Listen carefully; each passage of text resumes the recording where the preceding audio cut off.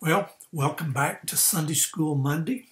I'm going to be recording in my office because we have canceled church for tomorrow because of the big snowpocalypse that's supposedly on its way. We'll see. Bring it on.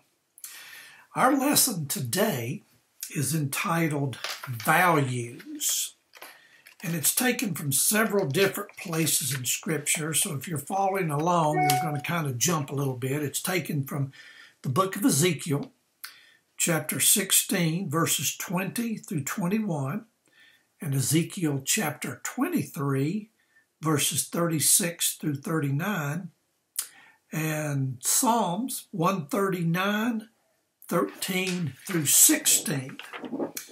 So let's take a look at the printed text, see what God has to say to us, and come back and talk about it.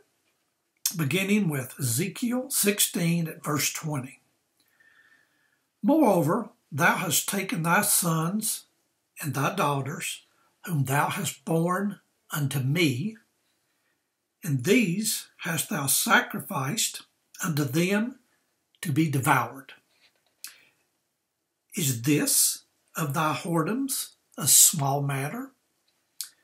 That thou hast slain my children and delivered them to cause them to pass through the fire for them. Then go to Ezekiel 23, starting at verse 36.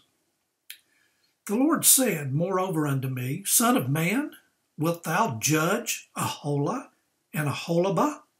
Yea, declare unto them their abominations, that they have committed adultery, and blood is in their hands, and with their idols have they committed adultery, and have also caused their sons, whom they bear unto me, to pass for them through the fire, to devour them. Moreover, this they have done unto me. They have defiled my sanctuary in the same day, and have profaned my Sabbaths. For when they had slain their children to their idols, then they came the same day into my sanctuary to profane it. And lo, thus have they done in the midst of mine house. Then over to Psalms 139, beginning at verse 13. For thou hast possessed my reins, thou hast covered me in my mother's womb. I will praise thee, for I am fearfully and wonderfully made. Marvelous are thy works, and that my soul knoweth right well. My substance was not hid from thee when I was made in secret, and curiously wrought in the lowest parts of the earth. Thine eyes did see my substance, yet being unperfect, and in thy book all my members were written, which in continuance were fashioned, when as yet there was none of them. Let's pray. Father, again, we thank you for another opportunity to proclaim your word. I pray, Lord, that you would speak through me the words you want spoken, that you would touch hearts, that you would meet needs, whatever might be present, that you would convict sin, that you would just comfort those that are sad, touch those that are sick and lift them up. Give direction, Father. Give us wisdom. Help us to make wise, godly decisions. I just pray that you would speak to us through these your words, and we give you praise for it in Jesus' name, and amen. Okay, again, the lesson is entitled Values. So we're going to be starting with chapter 16 of Ezekiel, and he kind of starts off, where he describes God's grace to unfaithful Jerusalem. Now, where we pick up, he's going to start talking about some of the ugly things that they've done. But God is always extending his grace. And he still does that today to you and I. Praise God for that. And then Ezekiel 23 described God's judgment against Samaria and Jerusalem, the capitals of Israel and Judah. He uses two sisters in his analogy. And then David reflected on God's awesome power in Psalm 139. All right, so let's start off here with Ezekiel 16, verses 20 and 21. Moreover, thou hast taken thy sons and thy daughters, whom thou hast borne unto me, and these hast thou sacrificed unto them to be devoured. Well, this is really getting into God describing how low Israel has sunk. They are taking up the gods of the peoples around them, and they're adapting to some of their worship techniques, which involved sacrificing their children to the god Molech. And they did this through the burning of them, through fire. Now, we go back to when child sacrifices were performed, and I think that's going on today in the form of abortion. The child is being sacrificed for the convenience of the parents. Now, folks, that's a very touchy subject. I realize that a lot of people are pro-abortion, my body, my choice. But no, it's not. We're going to talk about some statistics in a minute about how fast a child develops, how fast it becomes a living, breathing human being. So I'm sorry if I step on your toes, but that's the way that I believe. Life begins at conception. And to me, there's no debate about that. We have the technology now to know it, to see it, to understand it. And when we perform abortion, it's murder, pure and simple. Now, the Lord vividly describes the people's wicked use of their own children in pagan sacrifices. He says, thy sons and thy daughters, whom thou hast borne unto me. God is the one that performs the bringing about of life. Through the miracle of birth, through the way God has worked this out, through the conception and how the sperm comes to the egg, fertilizes it, and then a life is developed. It's a miracle. I can't explain how that works. It takes somebody bigger than me to make that happen. That's God. But he describes these children as his own. They're his children. He produces them. He makes them. They're his children. We as parents have the care for those children, but they belong to God. So we're taking something that belongs to God and destroying it. They were doing it back then. We're still doing it today. It says that they sacrificed unto them to be devoured. Now, when you think about that, back in this day and time, a lot of these pagan gods, they would have images made of them, and they would have them there on their little places where they put them, and they would lay food or gifts in front of these gods to present to them. And this is the picture of what it's saying here. They sacrificed their children unto these pagan gods to be devoured. So it's like they're feeding their children to these gods after they've passed them through the fire. It's just absolutely horrendous what was going on back in this day and time. And then God says, is this of thy whoredoms a small matter? God is showing his displeasure in a great way. This is not a small matter. This is a horrendous, horrible matter of what they're doing in killing their children. God rebuked them for taking his gifts and using them to worship idols. Do you think about that? They're taking the gifts of God to them and using them to worship idols. They themselves had engaged in illicit sexual activity as worship rites. All those things were bad enough, but then they went even as far as to offer their own children as sacrifices. It's an abomination. Thou hast slain my children, reaffirmed that children belong to God. Thou hast slain my children. They belong to me, and you have destroyed them. Parents did not have the right to determine when their children's lives ended. That's for God, not for parents to determine. To cause them to pass through the fire constitutes an allusion to human sacrifice. The parents dedicated themselves and their children to the image of the gods they served by ending their children's lives. Many people today do not value children. God does. We will be better people when we raise or when we take care of those things that God values, such as children. All right, let's go on over to Ezekiel 23 at verse 36. The Lord said, moreover unto me, Son of man, wilt thou judge Aholah and Aholibah? Yea, declare unto them their abominations. Well, the question to Ezekiel, wilt thou judge Aholah and Aholibah, was essentially a command for Ezekiel to do just that, to judge them. All right, so Aholah and Aholibah, which were sisters, represented Samaria and Jerusalem, the capitals of the northern kingdom of Israel and the southern kingdom of Judah.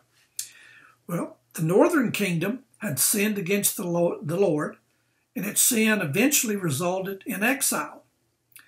Then the southern kingdom saw all the wickedness of the northern kingdom, but grew worse than the northern kingdom. So basically, the analogy with these two sisters, and one of them was really being bad, and then she was destroyed, she was judged. Well, you would think that her sister would look and see what had happened to her and change her ways, but no, she went even further being bad. Thus saying, this is what went on with Samaria and Jerusalem. You know, Samaria came in or Jerusalem came in and was destroyed, and or Samaria was, and then Jerusalem went even as bad as they could, and so then they came in and it was just even worse what they did. So this is what God is telling Ezekiel to do, and he's using these names of these two sisters, but it was really representing Samaria and Jerusalem. So he said, declare unto them their abominations. Well, this word abomination refers to grievous sins of various kinds, but essentially it refers to the sin of idolatry being with sexual immorality. And that's kind of what it's alluding to. Well, then in verse 37, it says that they have committed adultery and blood is in their hands, and with their idols have they committed adultery, and have also caused their sons whom they bare unto me to pass for them through the fire to devour them. Okay, so here in verse 37, God lists 4 sins. First, he said they have committed adultery, sin number 1. Second, he affirmed that blood is in their hands. Now, this bloodshed here designates murder of the helpless, their children. Third, with their idols, they have committed adultery. Well, spiritual adultery occurred as the people forsook the Lord to worship Baal and other gods. They committed sexual adultery. They did that too in some of their practices, but they also committed spiritual adultery when they took false gods as opposed to the one and true only God. And then fourth, they caused their sons whom they bare unto me to pass for them through the fire. God absolutely hated these sins. And he's calling them out. Ezekiel, call them out. As God's peoples sinned against him in smaller ways, they gradually became calloused and sinned in greater ways. Now, folks, that's the same thing that can happen to you and I. When we commit small sins, God will convict us. If you're a Christian, the Holy Spirit living inside of you will check you and say, you messed up. At that point in time, God, I'm sorry, please forgive me. And it says God will forgive you.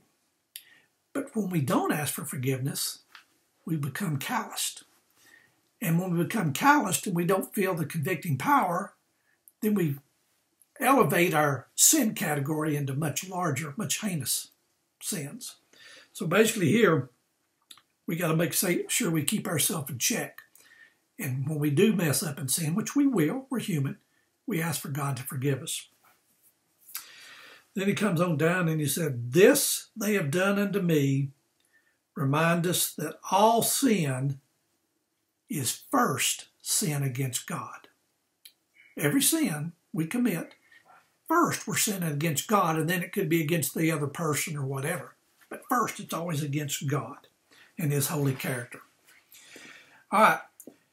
They have defiled my sanctuary in the same day. Well, this is not saying that they go out and they kill their children and then they go to church. But what it's the analogy or the reference is, they go to church while they're still practicing these types of sins. They're still involved in this gross, hideous sin of child sacrifice. So the people thought they became holy if they merely entered the temple area. How many people in this day and time go to church Christmas and Easter? I'm good. It makes me holy when I go in there. No, it doesn't. What makes you holy is a relationship with Jesus Christ. Your relationship with God through Christ, when you accept him, God sees the holiness of Christ when he looks at you. You have no holiness. Your righteousness is as filthy rags. But when you accept Christ, he sees Christ's righteousness, which is perfect. Going to church doesn't do it. Getting baptized doesn't do it.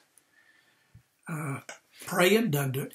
The only thing that does it is a relationship with Christ, and that's through the act of salvation, where you come to a point in your life when you say, I realize I'm lost, I'm a sinner, and I'm headed to a devil's hell, and I don't want to do that. Therefore, I cry out to God and accept his finished plan of Jesus' sacrifice on the cross, and I confess my sins. Yes, I'm guilty, but I claim mercy through Christ, and God will save you. It's simple. We sometimes trip over it because we want to have a part in it. Christ did it all.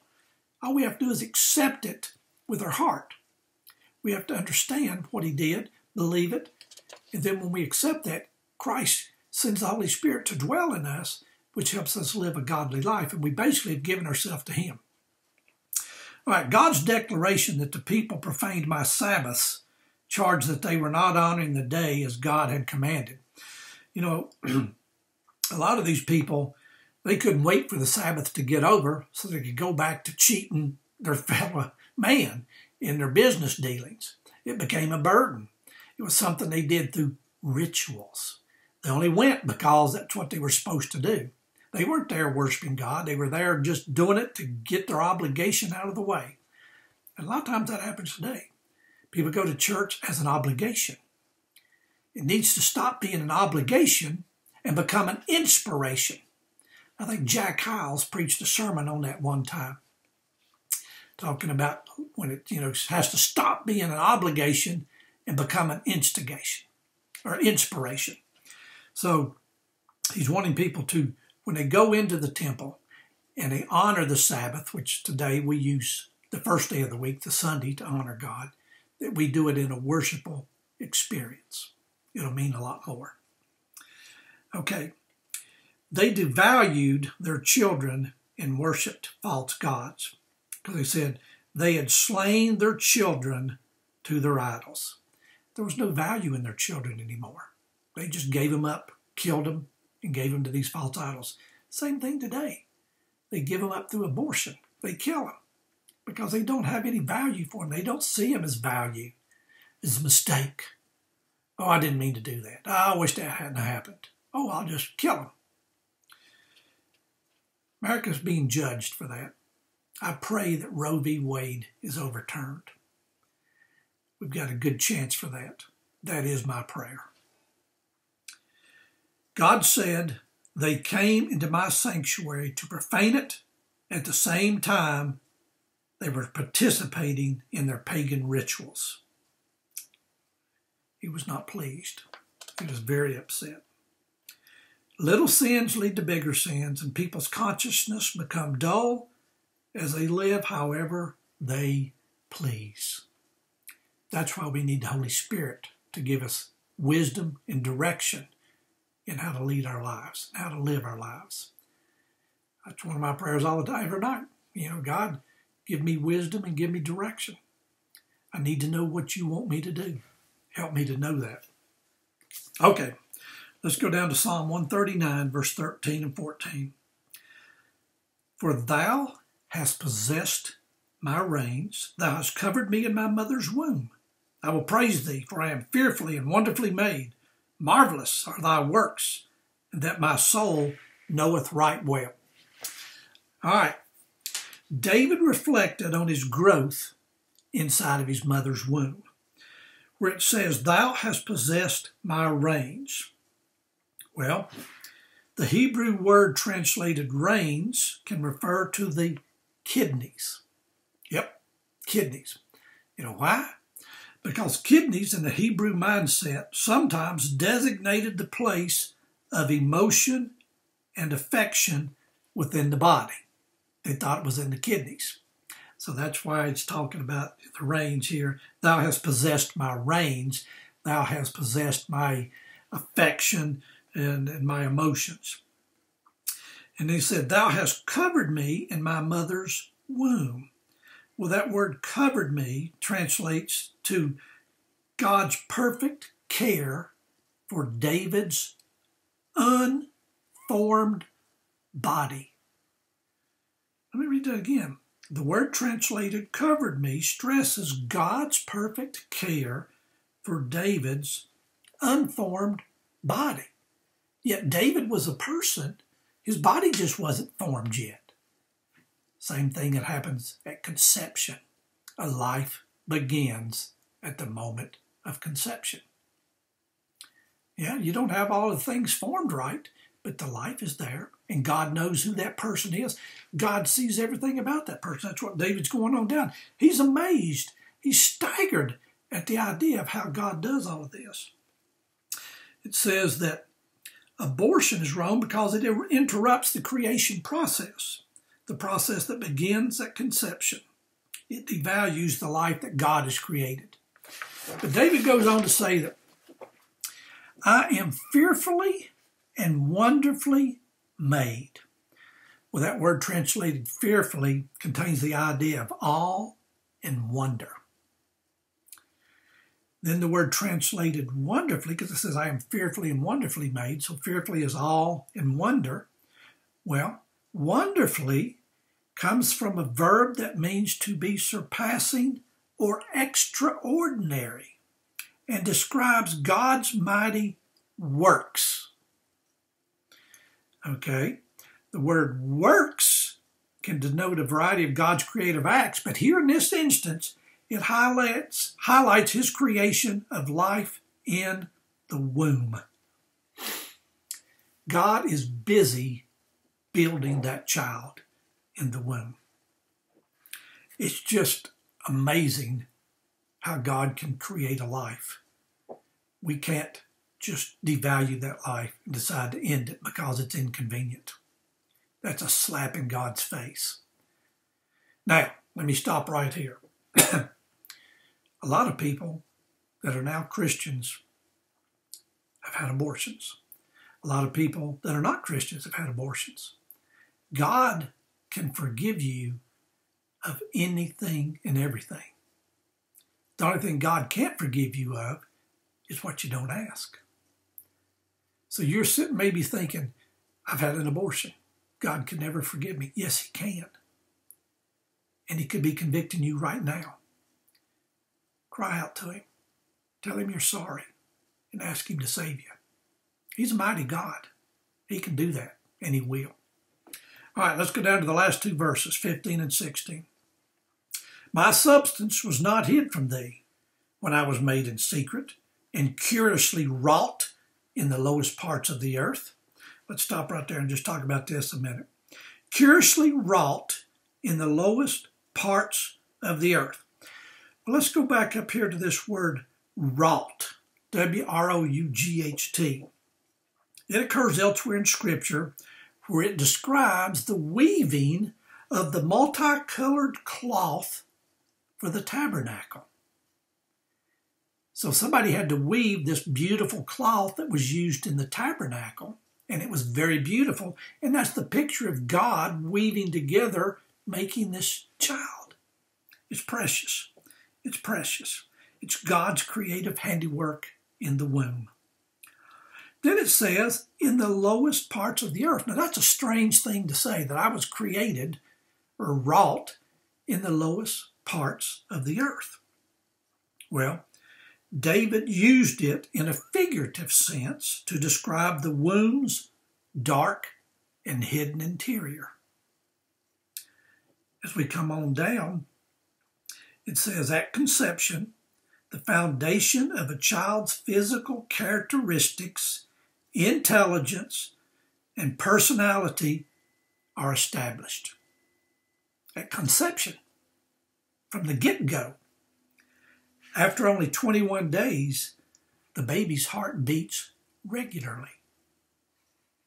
And the foundation of the brain, spinal cord, nervous systems already are established. After 35 days, fingers can be discerned on the baby's hands. At 40 days, brain waves appear. At 3 months, hair begins to grow on the baby's head. And then at 5 months, the baby weighs about a pound and is about 12 inches long and responds to loud, startling noises. There are some of the progression that we can now understand through technology. It's a living creature, a human being, a baby. It's not a mass of tissue, it's a baby. Okay. In verse 16, it says, thine eyes did see my substance, yet being unperfect, and in thy book all my members were written, which in continuance were fashioned, when as yet there was none of them. David focused on God's plan for his life before he was even born. God had a plan. Now you think about that. If God had a plan for David, does he not have a plan for you and me and everybody else? And then when you take it on down the line, he had a plan for all of those aborted babies as well. And we'll never know that plan. Those plans were stopped at man's hands. When David was still taking on the shape and form he would have when he was born, God already saw him and knew him, because he knew what he was going to be. God sees it as it's done, and it's a living person. God already saw David's life as a completed work. He knew what David would do. He knew that he would slay that giant Goliath. He knew that he would be king. He'd be Israel's greatest king. He knew he would sin. He would do things that, he was ashamed of. He would have to be called out. He was human. You look at that and you say, well, how come God would even put it in the Bible about David, killing Uriah and having adultery with his wife and all this stuff? Because that's what happens. And that still happens today. God's people are still overtaken in faults. God will forgive if we confess those sins. We're human. We are susceptible to sin in a great way. That's why we need to pray and be on guard against it on a continuous basis. Because anybody that's on fire for God and trying to do good, Satan wants to stop it. And one of the best ways to stop a great work is to destroy the reputation of that individual. We have to protect our reputations. We need to abstain from all appearance of evil. All right, David goes on and says, in thy book, all my members were written. God already knew David's life as a completed work. David's days were when as yet there was none of them, but yet God saw them. God saw David's life and purpose from beginning to end before David was ever born. Now, folks, This is a great lesson from Ezekiel on God's mercy, God's grace, and what God's plans are for each of us. None of us are perfect. We've all sinned and come short of the glory of God, but God is faithful and just and has to punish sin. But yet, God has made a provision for you and I to have our sins forgiven because of a sacrifice, a perfect sacrifice. That was Jesus Christ. He died for everybody. None are excluded. Everybody he died for. Now that does not mean everybody's going to be saved. You have to ask. He's not going to intrude upon you. You have to ask. You have a free will. You can choose whether you want to serve him or you don't. That's your two options. You either serve him or you don't serve him. You're either saved or you're lost. You either spend eternity in heaven or you spend eternity in a devil's hell, which was created for him and his angels. You would be going there as an intruder. But without Christ, that's where you'll go. When God gave the 10 Commandments, it showed us who God was and what God expects. As Paul stated, they were basically a schoolmaster to teach us that we could never fulfill what God wanted to be classified as holy. Now, God wasn't caught off guard by that. This was part of God's plan. And that's why Jesus came, lived a sinless life. He was crucified. He died. He was buried. And yet, after 3 days, he resurrected. And then he walked around on earth so people could see him and see that he had come back to life. And then he went back on up to heaven to be with God, to sit on his right hand to make intercession for you and I, Christians. Folks, it's a beautiful, beautiful story, and it's for everybody. And I would suggest, if you've never asked Christ to come into your life and to save you, that you do that today. You have no guarantee of tomorrow. I pray that you'll do that. God loves you, and so do I. See you next week.